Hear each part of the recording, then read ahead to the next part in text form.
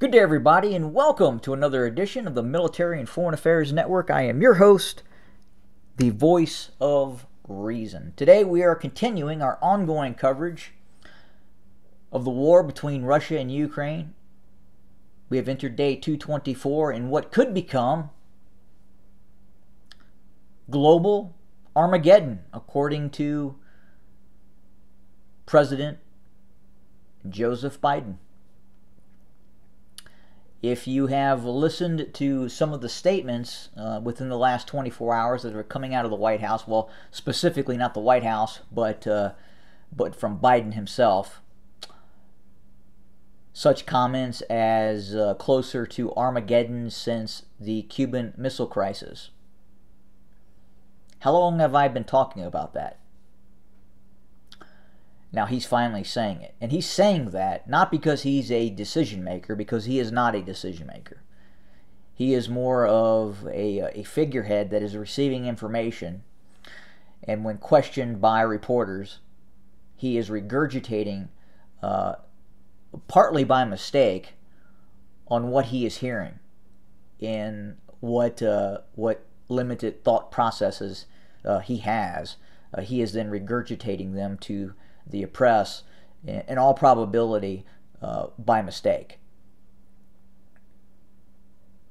There's also been some talk about, well, it's not talk. There is a significant U.S. military activity on the eastern coast of the United States and the west coast of the United States as well, and operations being conducted in Alaska.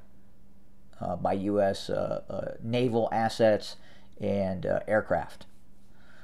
Apparently looking for Russian nuclear attack boats. So something is going on, both on the East Coast and the West Coast, that really has the attention of the U.S. military. We know this for certain.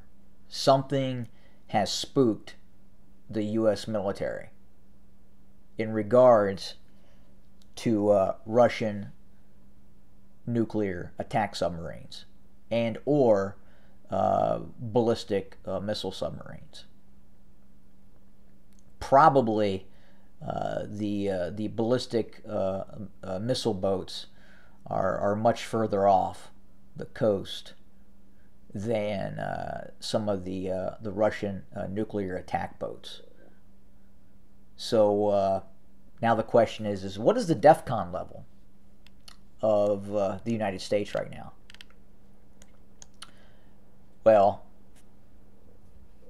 the voice of reason and the Military and Foreign Affairs Network, we've gone to DEFCON 2. And if you are near a major military base, you may want to bring up a nuclear effects calculator and just kind of see where you're at in regards to a possible nuclear strike, and just prepare with reason. Have an ability to get away from something you feel could be targeted, because unfortunately we're operating in this environment right now. What is the U.S. DEFCON level? Well, we don't know. I'll kind of go over that. There are 5 levels to the DEFCON system. It's the Defense Condition System. So a level of readiness that, depending on what is happening in the world, the U.S. military uses. So the lowest level of readiness is DEFCON 5, or called a fade-out. It's the lowest state of readiness, what you would define as normal peacetime readiness. The next level is DEFCON 4, which is level double take. And that's increased intelligence watch and above normal readiness. And then you also have some enhanced security measures as well. Next, you have roundhouse, or DEFCON 3. That increases force readiness above required for normal readiness. The U.S. Air Force is ready to mobilize within 15 minutes. My guess, we're sitting at DEFCON 3 right now. DEFCON 2, fast pace. And that is preconditioning for nuclear war. Armed forces ready to deploy and engage in less than 6 hours. And then finally, DEFCON 1, cocked pistol. Cocked pistol. And that is when the Department of Defense believes that nuclear war is imminent or has already begun. So you can't go any higher than cocked pistol or DEFCON 1. So very, very concerning issues going on right now. It does appear that in all probability, the Russians have moved assets. They've probably moved both tactical nuclear assets and strategic nuclear assets as well. My guess is one protects the other, so to speak. So if the Russians were going to conduct a one or multiple tactical nuclear strikes, then obviously it would also have to put its strategic forces on alert too, in case of some sort of misunderstanding or counter strike by the United States or some other European partner. But that's where we're sitting right now, and it is not something coming out of the tabloid press. This is not that, folks. This is real, and it's concerning. Now, does that mean that ultimately that is the direction that we are going to head and actually enter this quote unquote Armageddon, as Mr. Biden has stated? Most likely not. I mean, hopefully,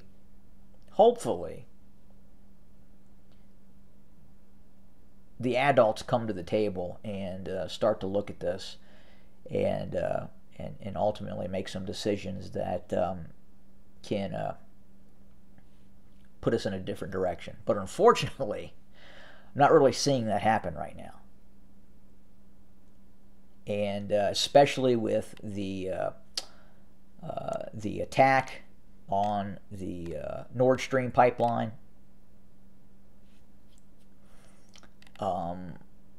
Let's talk about that real quick.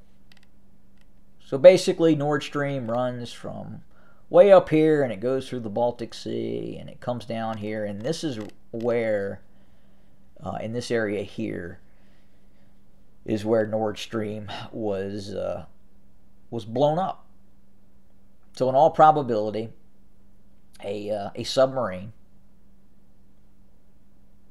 launched special forces, and then the special forces, or some sort of a submarine launched drone system may have been involved. In all probability, I believe it was U.S. Navy SEALs that conducted that operation and blew up the Nord Stream 1 and 2 pipeline. And if you look at some past Biden comments about Nord Stream 1 and 2 just before the war started, he basically, and I think by mistake, because he was told this and he regurgitated it, that essentially the United States was going to take it out. And I think we did, the United States did that. And I think it's fairly asinine to think that the Russians blew up their own pipeline. And I mean, it doesn't make a lot of sense. I get why some of those are saying the Russians may have done it and the rationale, but where it was blown up and how it was blown up, it really looks like the modus operandi of the Navy SEALs. It really does.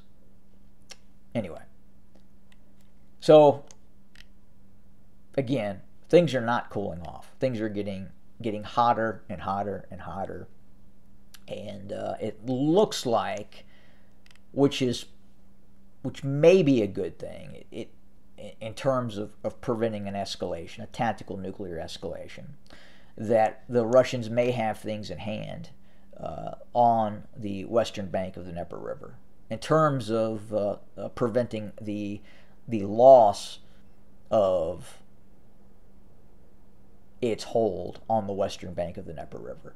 But more importantly, at a certain point, and it continues to look like that as we speak, that some of these Russian forces could be encircled and forced to surrender. And that is, again, something that could lead to some sort of tactical nuclear escalation. I think the first component of any sort of nuclear escalation would be a test. I could be wrong on that, and we could see something different, a direct tactical nuclear strike, but ultimately I think some sort of test would occur first that would get the attention of the Western world, and what that would the strategy behind this use of nuclear weapons would be the Russians saying the gloves are coming off. But at the same time, the Russians could do a lot of other things before they get to that step, and I haven't seen it yet. That's what's strange about this conflict. We're not seeing the Russians entirely take the gloves off in terms of capability and what they could do. But we'll continue to watch, report, and bring you more content as we get it. Again, watching things very, very closely in terms of the behind-the-scenes activity, which there's not a lot of talk about some of these U.S. naval and air operations off the East Coast, West Coast, near Alaska. But it's definitely occurring. Something's got the attention of the Navy and Air Force. But we'll continue to watch that, and continuing to watch this very, very intense war taking place between Russia and Ukraine. Again, thanks for joining us. More to come. And as always, have a good day.